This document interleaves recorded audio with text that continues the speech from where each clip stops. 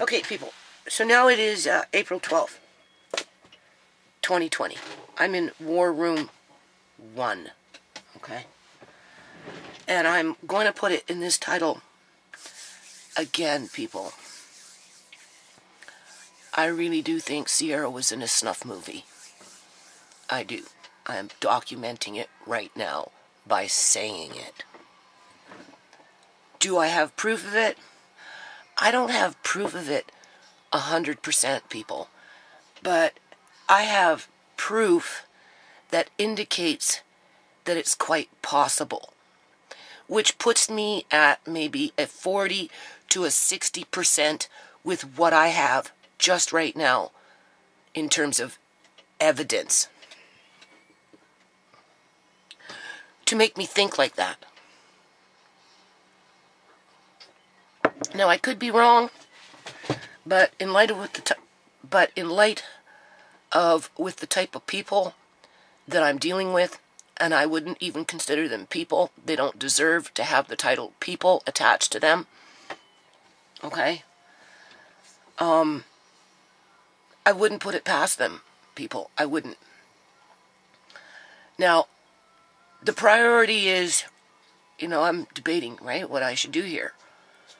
And I think what I'm going to do is I'm going to sit up in this room for the next couple of days. If the city wants to come in and start ripping my yard apart, making threats with their $15,000 fees and all this other shit to come in and pick up toys and basically building material so that I can make the yard look even better by the end of the year, well, there will be consequences for everybody around that. And I'll deal with that when that time comes. Okay, because it's clear to see that I'm being gang-stalked. Okay? And the city of Surrey, with their bylaw officers, is just one of those groups that participate in that gang-stalking.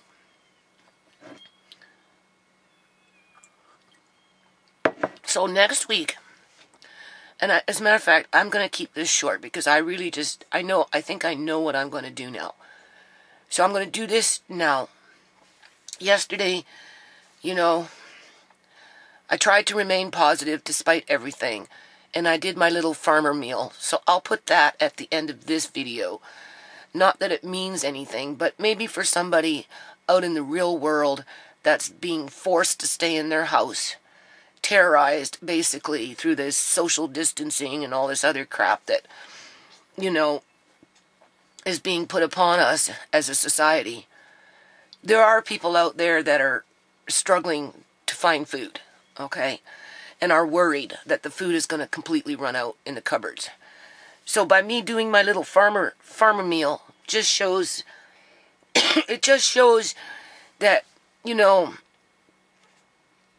even a cheap meal can be good in terms of potatoes, onion, 2 peppers, a can of ham, and some homemade sauerkraut. Okay? That's a meal that somebody can, at some point, make in their own home as they're being forced to stay in it and quite possibly starve over a period of time if this shit continues. But if you notice, as we're being forced to stay in our homes, there's an actual purge, people, going on in our community with the so-called professionals and the ones who serve and protect and the ones who provide health care. They're purging us, okay? They've got the streets clean with no traffic, nobody walking around. Think of the movie Purge. Doesn't everybody just hide out in their houses, people? Well, that's what they've got us doing, hiding out in our houses as the ones that are roaming the streets or attacking others to purge their hatred for us. Okay? What happened to Ciera was done through hate. It was done through hate. It was done through malice. It was done with malicious intent. Simply because I have evidence that indicates that she was in a snuff movie. Her death just wasn't a random OD. If it was a random OD, people, they would have allowed me to identify her body.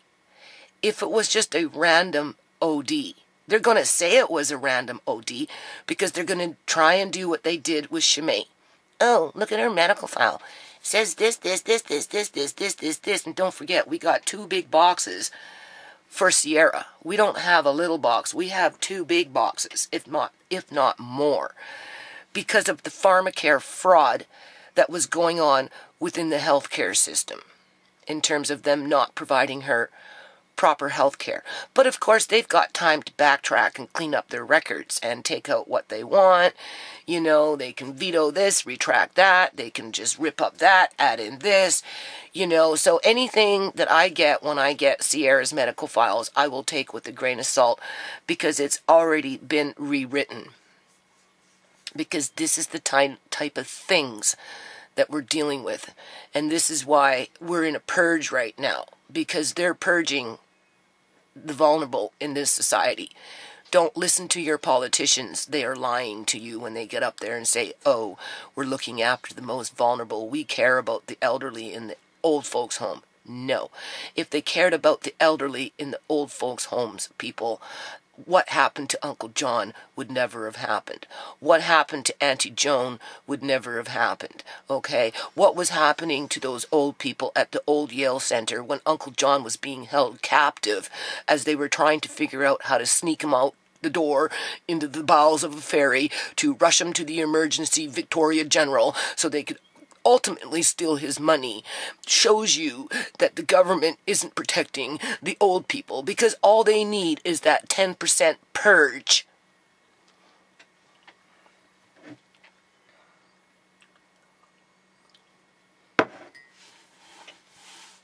So I think I'm going to do it this way. Hold on a minute. Okay. Yeah. Here's that Canadian funny money. That's what Canadian funny money looks like. This is what turns people into straight up fucking demons. This right here. Okay? And lust to hurt others. It's not just money. The people that do the things that are happening and been happening to my family, they lust to hurt for others. They want to hurt others. They lust. It's like an addiction, you know? Right? Anyway, that's $200. That is to file my notice of civil claim. So they can't give me the runaround when I go to the courthouse and try and file this because I'm poor, people. Right? First of all, because I'm not at 5 pages in my notice of claim with ShaMay. Their system won't even be able to take it. Because they won't want to print out 150 pages. They're not going to even want to print out 20 pages. Okay? So, just to make sure that it goes through, because I learned that with Uncle John, right? You have to pay. Because then they can't refuse it. Right? You fill out the one form that files it, and then you just attach your notice of claim to that one particular form, and the court registry registers it. That is what I'm going to do next week, people. And that's assuming that I can do that because the courthouse is shut down to some degree. You can do things under an emergency situation, but I don't know if what they would consider happened to ShaMay to be an emergency in terms of, we're coming up to that statute of limitation, although there is no real fixed date on it because, what is it, April 11th, April 15th, April 16th, April 19th, is it in fucking whenever the cop came and said, oh, no, that's it, it's a suicide, and then he left, and then he came back and said, oh, no, it was an accident, You know, we're closing the file now because, you know, we can't pull the wool over your eyes with the suicide, but we're just going to come in with the accident, pull the wool over your eyes that way, and close the file. Is that the statute of limitation? Or is it when the coroner called me up and said, oh, well, that's it. I'm now saying that it's statute of limitation in terms of, like, well, you know, it was an accident because the cop said it was an accident, even though everybody's ignoring the fact that ShaMay was embalmed illegally in a hospital because I guess they figured if they didn't talk about it, the problem would just go away. And since the problem didn't go away, what did they do? They attacked another one of my children, people, and they more than likely capitalized off of it in regards to they've got some little snuff movie going on under through that, what is that called? You know, through the black web. Can I prove it? I'm at 40-60% that I can. So that tells you something. And I haven't even started yet.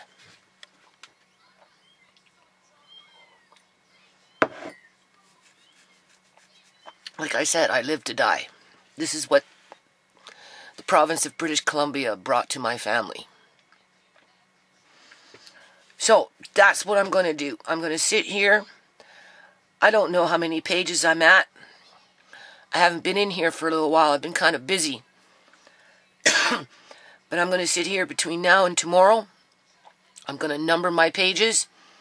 I'm going to add in a page for Ciera, because it just solidifies the ongoing gang stalking of my family, okay, for the end goal of to pillage us in terms of our body parts, our energy, our love for each other, our safety net, just whatever it is, people, okay, and yeah, I think I can do that. I think I can write one page, maybe two. I'm at like 14, 15 pages. I said I was going to cap it off at 20, right?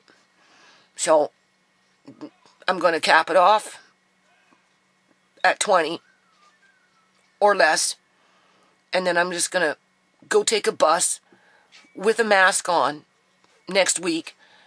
You're only allowed 13 people or 12 people on a big-ass bus with everybody sitting apart from each other. Do you see the purge, right? As we're being picked off one by one, okay? Ciera was picked off under a purge scenario, okay? As these professionals practice their little fucking skits before they even jump into their cars and go out into the community and try and help us. They're not trying to help us. They're swarming us as they would under a purge scenario with everybody locked up into their houses hoping it won't happen to them. Okay? And I may even write that down in my notice of civil claim because this is the behavior that's happening. So, I think I'm just going to keep this video short. You don't need to see me in here typing, right? After I write everything out and I file it, I'll probably upload it to Google Documents because we already know that the courthouse will shadow ban it, right? Just like they shadow banned Uncle John stuff with CIBC Bank and Fraser Health Authority. They will most definitely try and shadow ban this shit. So I will definitely upload it onto Google Documents and make it public with the link so people can see it for themselves and verify that it's been filed. Okay?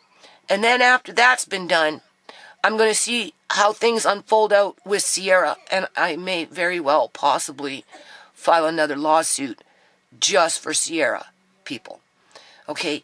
Because the things that they did with their, you know, running off with the body, using the Coroner Act, right, and I suppose the Tissue Act to pillage her body, right, in the manner that they did, with no fact-check balances in there in terms of secondary autopsies and all that stuff, right? That needs to be challenged. But I don't know if it's, I don't want to say appropriate to throw it into ShaMay stuff, right? In terms of, I think it needs to be brought to the attention under ShaMay's lawsuit what happened to Ciera, because it just, again, confirms the gang stalking behavior from the public union sector, right? But in terms of the actual laws and those types of things that were manipulated and broken and all that crap and used to the advantage of the public union sector regarding Ciera, I think that deserves a little more attention. So, you know, to file another lawsuit when you live to die means nothing, people. It means nothing. It means absolutely nothing. Okay? So that's what I'm looking at for Ciera after I file this one, to really kind of hunker down and get into the gists of what they did to Ciera and how they did it through legislation. I can tell you one thing. You look at that video, that shit show video, right, with them going in and out of the door, right, with multiple people, right? That was not no investigation, people. That was a distraction, all right? There was nothing professional about what they did in terms of, it's an investigation. No, they were opportunists who capitalized off of the death of a innocent individual who had been basically tortured by those types of things for years based on a illegal and wrongful eviction that started the whole process. That was just the grand finale to their social abuse against people who they say they help.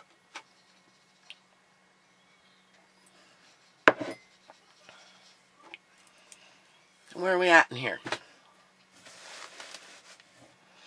I show you this, and then I'm going to upload this. With or without a lawyer. We have lame duck lawyers out here in British Columbia, Canada. Okay? Because some of these lawyers are involved, people. That's the thing. Some of these lawyers right now are looking at that Snuff movie with my daughter in it. And they're sitting there jerking off. Or they're masturbating if they're females. I'm not afraid to say it. Okay, people, so you see, Marquette made a fire. We're going to do a barbecue today. And we're going to cook some marshmallows, hot dogs, and then we're just done. And Nana said I should bring the camera out right now. Well, you asked me to bring it out. What did I ask you to do? Say what? My What a great uncle. Yeah. Yes, you have. What a great uncle I have, people. Yeah. He does fire pits with you and cooks hot dogs. Yeah. Yeah. Only Uncle Marquette. Yep. Yeah. You find you guys with little pitchforks? No. We'll look in the daylight. They're around. We'll find them. But we're using a little knife, and Marquette's making nice sharp sticks. Oh, well, that's the way you do it. And that's it, people. Bye. Okay, so now it's April 10th, 2020. One day before ShaMay died, 2 years ago. Right? So you can see that's what, the third bag of carrots. Very, very nice. This is the one from 2011, right? I was mixing in here. You can see what I've done. I've combined the two.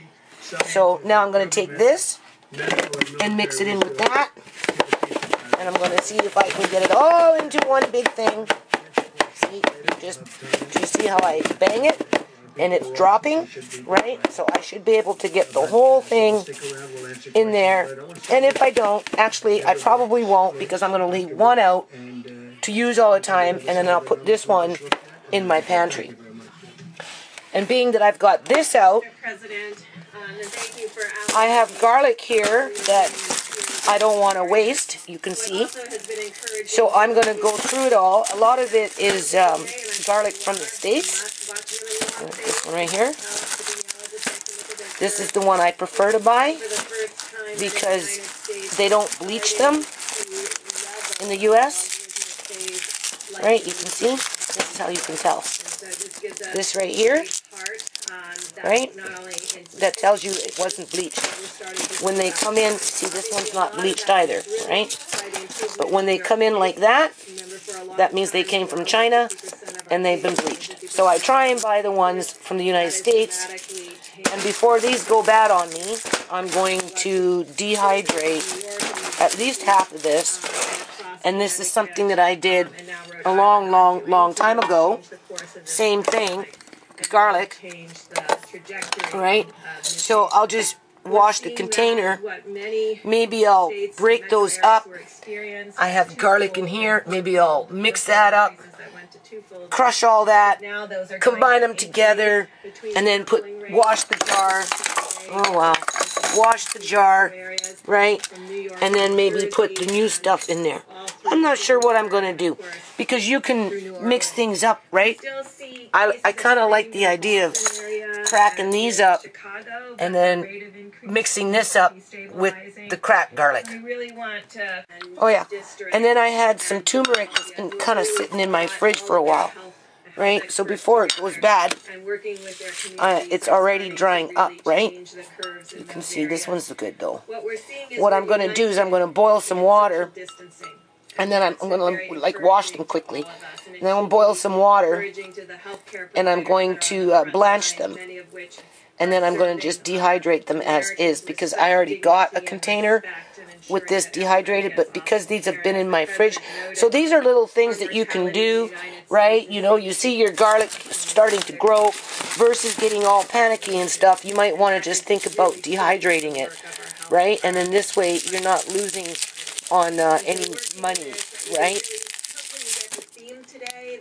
So there you go, one full Tupperware, right? This one's empty. See? Whether something really is safe and effective, and as the weeks and months, and it'll probably very nice. Sometime in the summer we'll start.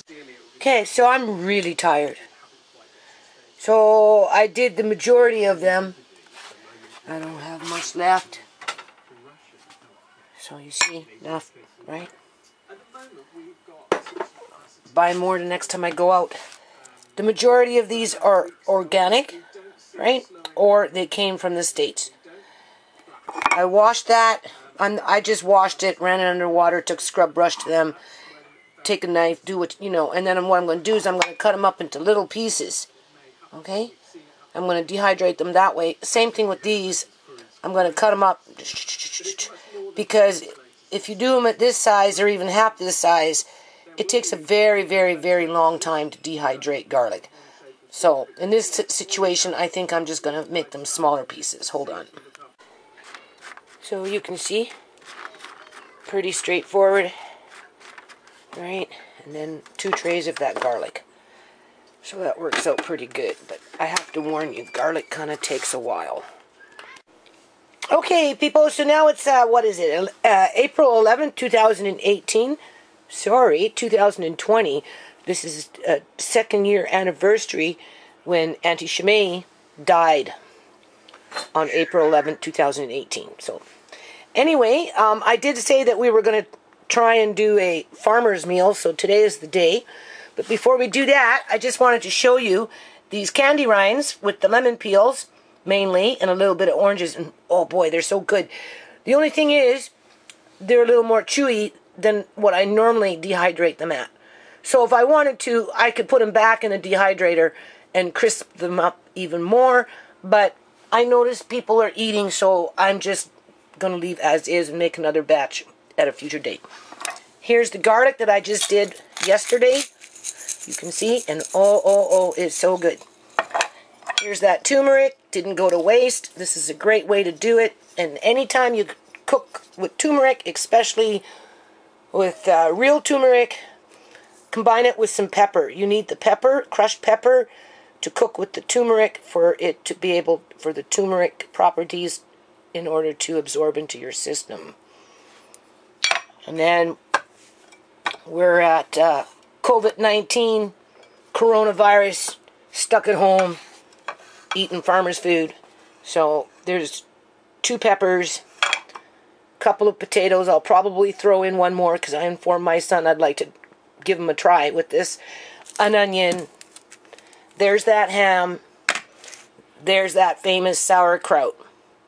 So I'm going to fry potatoes, fry onions, fry those, add that in, and then add that in at the last minute. But I'm not going to cook it, because if you cook it, then you cook out the probiotics, right? Kind of like a mitsu. And then I'm going to have my son as a tester. Because the whole idea is to get him to start eating this on his own. And this is why we're making this one, which has been in there, what, 4 or 5 days now?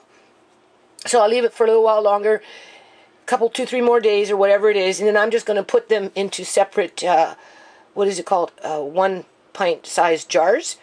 And give him a couple, and then he can mix match with his meals as he wants, because he does like fermented cucumbers, and it's very similar. So that's what I'm going to do now. And hold on a minute. Okay, so just moving along, going real fast. I'm kind of cooking these a little on high, right? No seasoning, nothing in them, so they cook a little bit. You kind of put your seasoning in last. Otherwise, what happens is if you put your seasoning in, the seasoning itself kind of makes the potato soften, right?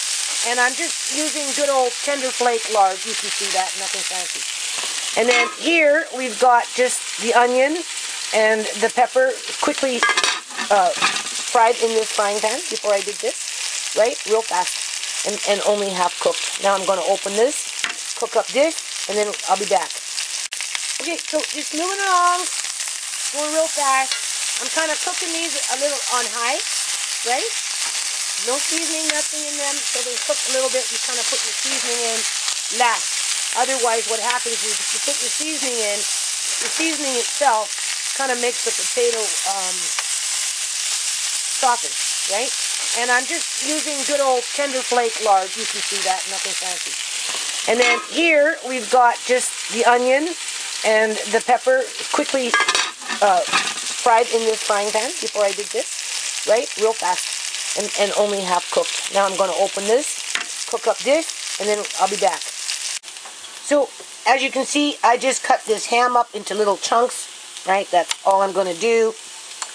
And I'm not going to fry it outside of just mixing it in with the potatoes and that once it's done, along with some of that, right? And as you can see, they're almost half done. Hold on.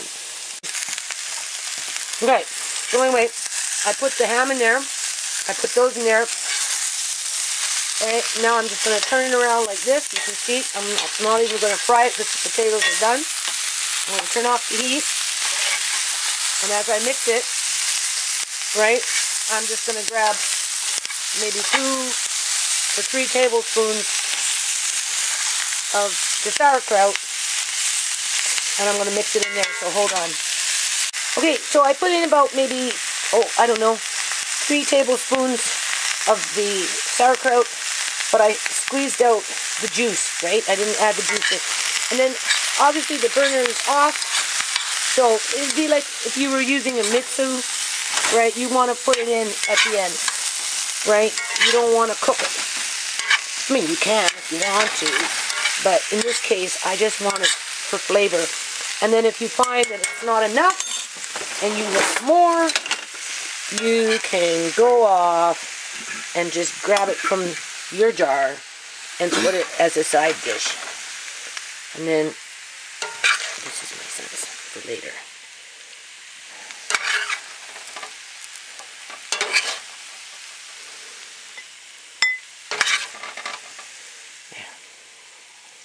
So what I'll do in this case, I'll just give him a little extra on the side. That looks so good. Smells good too.